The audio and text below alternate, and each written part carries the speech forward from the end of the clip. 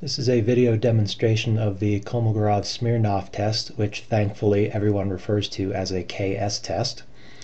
It follows exactly the example in the chapter notes, where we're comparing the answers to a question about confidence in purchasing from a catalog to confidence in purchasing from a retail store.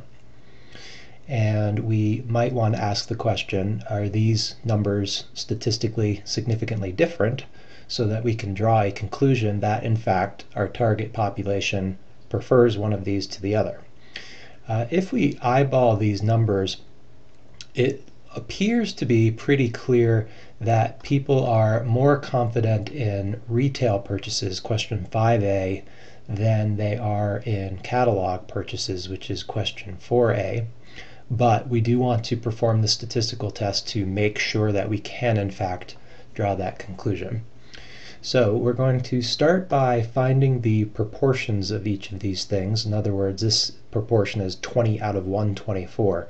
So we need to take all of these numbers and divide by 124 to find their proportions.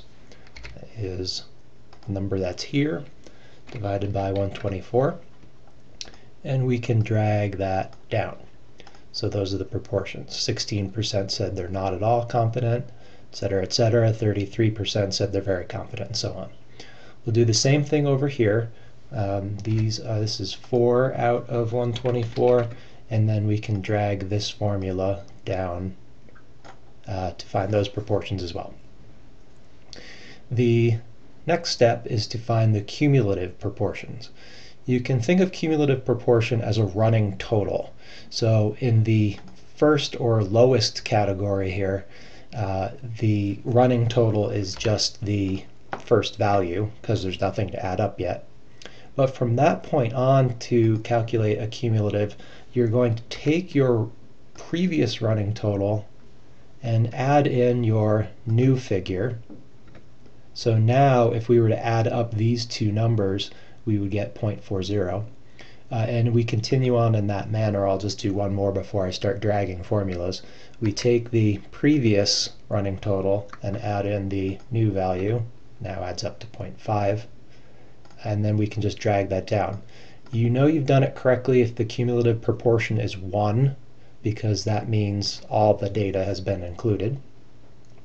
Over here we do the same thing. Cumulative property starts with the starts with the first proportion, and then we take our running total and add in the new value, and we can drag that formula down as well, and we've included everything because it totals 1.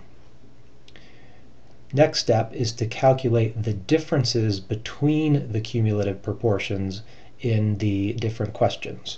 So we will subtract one from the other. And since we're just subtracting one row from the other, we can drag this formula down as well. And we've found all of those differences. We then need to find the maximum difference, which is here. 0.153 is the largest number on this list. And we're going to refer to that value as D.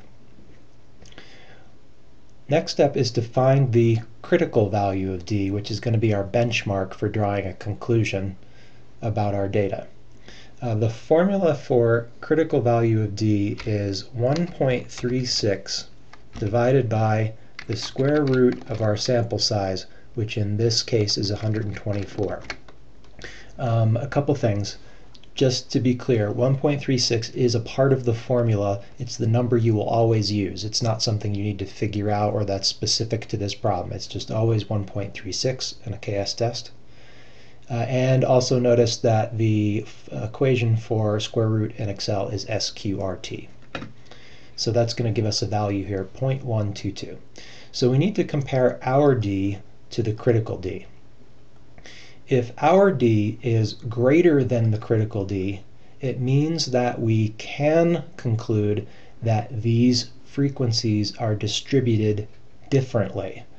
That is the case going on here, 0.15. Our D is greater than the critical D, 0.12. What that means in this case is we can say statistically that the target population does prefer or has more confidence in a retail store purchase than a catalog purchase for this particular good. If our D were less than the critical D, it means we do not have enough evidence to conclude that there's a difference between the two distributions.